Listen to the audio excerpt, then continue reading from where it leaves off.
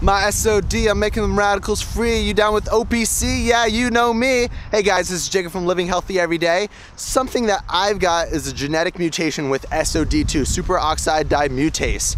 And that is a problem because that allows for more free radicals. You ever heard of antioxidants killing free radicals or taking care of free radicals? So I've got extra free radicals in my body that aren't being cleaned up because of this genetic mutation. And so what SOD, in that little rhyme I made, so you've got free radicals and you need antioxidants to break that down. So great antioxidants to break down these free radicals that you have if you have a genetic mutation with SOD2, like I have, is something called OPC.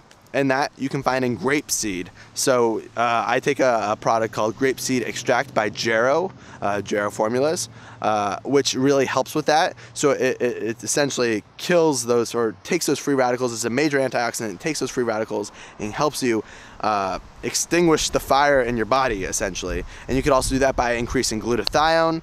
There's some foods you can take to increase glutathione, or you can take S-acetylglutathione or N-acetylcysteine, NAC. I can put all those in the link below where you can get them, the ones that I use, to increase your natural production of antioxidants. So glutathione is your liver and your body's natural antioxidant. It's really powerful, and a lot of people with autoimmune disorders and chronic fatigue and IBS and things like that, leaky gut, celiac disease, have low glutathione. And so you can boost that with selenium, you can boost that with vitamin C, you can boost that with glutathione pushes, which is an IV into your blood of straight glutathione, and get a Myers cocktail with that, especially if you have leaky gut.